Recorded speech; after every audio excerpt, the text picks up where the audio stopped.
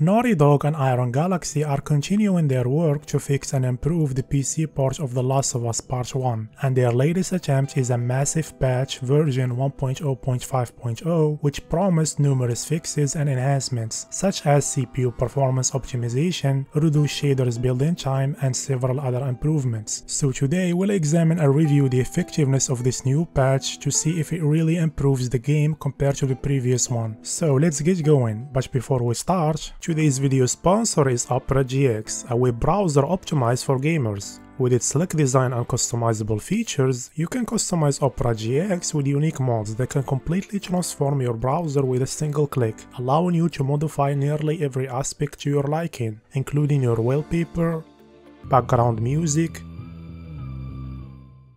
and sound.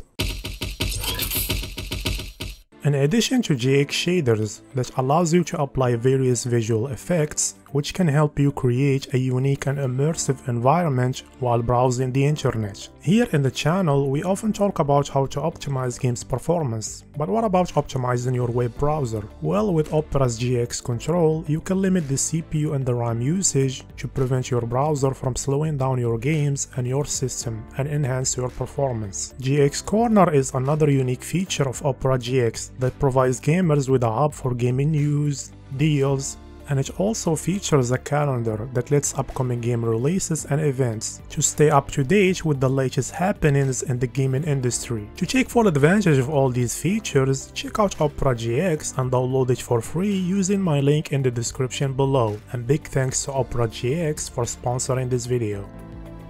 Let's kick off with shaders build-in. According to the patch notes, there should be an anticipated decrease in the amount of time it takes to build shaders. And here we can see that with the new patch, the UI separates the main story progress from that of the Left Behind DLC. And this is really great since it allows the users to start playing the main story as soon as the game completes compile shaders for it, rather than waiting for the entire process to finish. Now regarding the duration, with the new patch, the main story shaders took around 19 minutes. And the whole process with the DLC took around 23 minutes, which is a significant reduction of 9 minutes compared to the previous patch, which took around 32 minutes to finish on the Ryzen 5 5600X.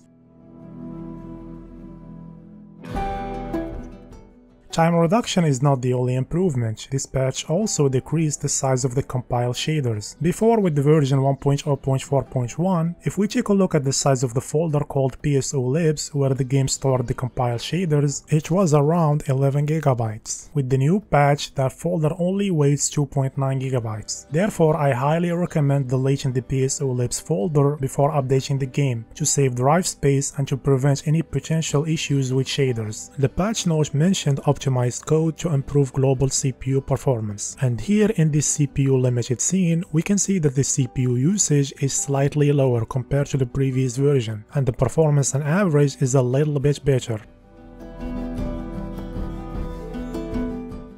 But in other areas like here, for example, the difference can be bigger. And when it comes to the GPU performance, here in this scene we can see that the performance is pretty much similar. And if you notice, the VRAM usage is a lot lower compared to the previous patch. As the patch note mentioned, reduced VRAM impact of texture quality settings, allowing most players to increase their textures. So here I did a test with high environment and character textures at native 1440p, and we can see that the new patch significantly reduced the VRAM usage, and as a result the game does not try to compensate by using more RAM, which prevent the performance drop unlike the previous patch. One other area that has seen improvement with the new patch is loading time. By loading the same save file in both versions, we can observe that with the new patch, the save loads in 30 seconds, which is a notable enhancement compared to 1.0.4.1, where the save loads in 1 minute and 23 seconds. This new patch also added a new graphics setting, which is effect density. This one adjusts the density and number of non-critical visual effects. And here we can see that visually only very low looks difference, with less raindrops that show no interaction with other surfaces, while low, medium and high look and perform similarly. And going from very low to low, medium and high drops performance by around 11%.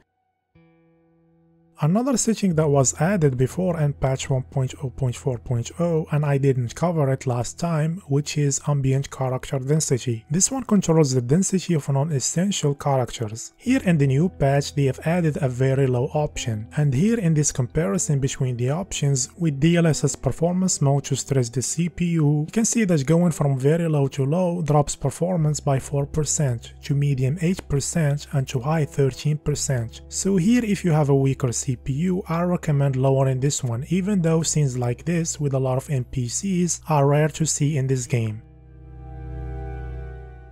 So this is yet another significant patch released within a short period of time following the previous 1.0.4.0, and it's great to see that Naughty Dog and Iron Galaxy are doing great job as the game is getting better and better with every patch. The CPU performance is good now, textures and VRAM issues are all fixed, and users with 8GB GPUs at 1440p or even lower at 1080p can enjoy the game with good quality textures and stable performance. And the game is finally in the state it should have been on day one. And right now I want to hear from you guys, especially those with weaker CPUs, a lower amount of VRAM. Have you noticed any big improvements with these newest patches? Let me know down in the comments below. Thank you so much for watching and for your time. If you enjoyed the video, leave a like, and if not, leave a dislike. Don't forget to subscribe and hit that notification bell for any future videos, and hopefully I'll see you all in the next one.